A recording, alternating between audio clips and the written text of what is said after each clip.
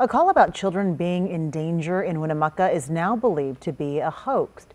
Winnemucca Police say they received a call from a woman claiming to be suicidal, but it appears, they say, to have been a fake interaction after they spent days investigating. Police say the caller sent the department these photos of children, which were also posted online, to help try to find them. Well, today they say they're not sure if the children and their mother are in Winnemucca or if they even exist. Police say they turned over the information they gathered to the FBI.